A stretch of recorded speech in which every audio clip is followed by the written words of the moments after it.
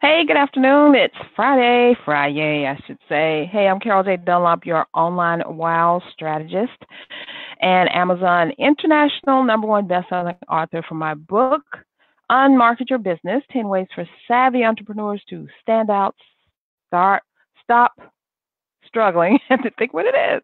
Stand out, stop struggling, and start profiting. How are you doing this Friday? I'm going to be sharing this out to a couple places. I just gotta find it because it's not showing up on my page for some unknown, crazy reason. And so I'm just maybe talking to myself. I don't know. Sometimes that's how it goes. You just talk to yourself. And they always say, oh, there it goes. I see it. I see it. Then, and they always say, as long as you don't answer back, you're okay. But I'm saying it's okay to answer back. So sharing it out.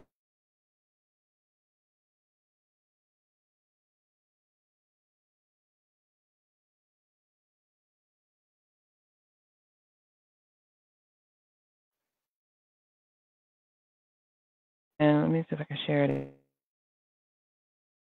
What happened?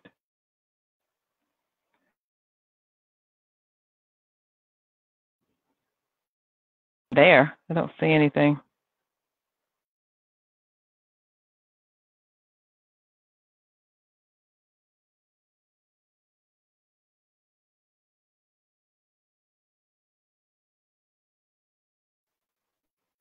Okay. I see is a blank screen. Trying to make sure this is okay. I might have to come back in. Hey, Gwen. I see Gwen coming on. So I see. I'm just trying to make sure everything's cool with this broadcast. I think I see myself now. It's acting up.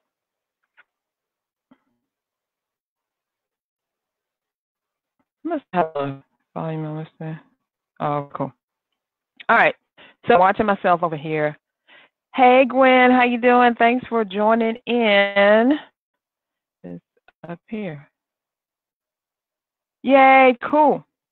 All right, so we're gonna go forward with this thing. This is Gwendolyn Davis Yancey, one of my favorite clients together. She was actually on live with me a few weeks ago with the premiere of her challenge, and now she's got something new coming out. Gwen's always doing something new. So if you guys see me freeze up or go out for a second, just kind of hang in with me because it's my internet connection here. Sometimes it just acts crazy. I don't know why, but it does. So let me see. I'm trying to get this thing back on screen. I don't know how to do it. Technology is always a challenge. Even for the tech guru, technology can be a challenge, but that's okay. All right, so we're going to talk about some business success tips. I'm being challenged right now.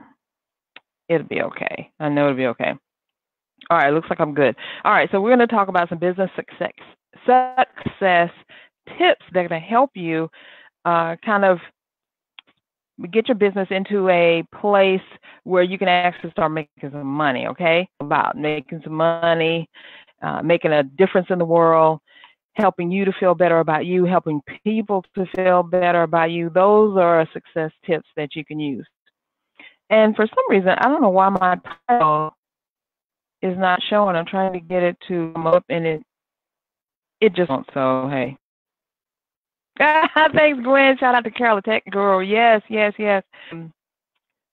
That's what I do. That's what I do. Not only technology, but marketing. So thank you for that, Gwen. I really appreciate it. All right, let's get into what we were doing. So success tip number 1, the who, the what, and the how. So basically, in order for your business to be successful, in order for people to want to pay you for what you're doing, and in order for you to make money at what you're doing, these 3 things: who, what, and how. Number 1, who is your audience? Who are you serving? Who are you talking to?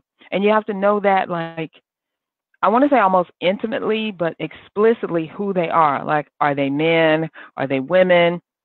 And let's just say my audience is mainly women entrepreneurs, women entrepreneurs who are between the ages of 45 and 54. Now, I do have some clients who fall outside of that range. I have some clients who are before that range, and I definitely have a lot of clients who are in the middle of that range. And how did I pick that? Well, basically, I'll be 57 on February 6th. Yay, me for my birthday, right? And I do very well with women between the ages of 45 and 54. Now, of course, 47 and up, but I do very good with those women because why? Because I know what they're going through. I've been there. I've done a lot of things that they've already done. I've spent time learning what I need to know to make my business a success and to help bring money in. So it's only right that I can share with them. So if you look at your audience, they're usually only a step or two behind you. Like, you know more than they do, but they don't know as much as you, so you can teach them. Like, for instance, Gwen. I love Gwen and her mind shift strategies that she has, because it's all about flipping the way you think you should be into the way you know you can be. The shifting that mind shift is big. Actually, Wendy Y. Bailey, a coach of mine, says that mindset is everything. So there's a Eugenia Trailblazer Rucker, because if you can believe it, you can do it. So those are the things that kind of help. So you have to know, what mindset your clients are in. What are they trying to do?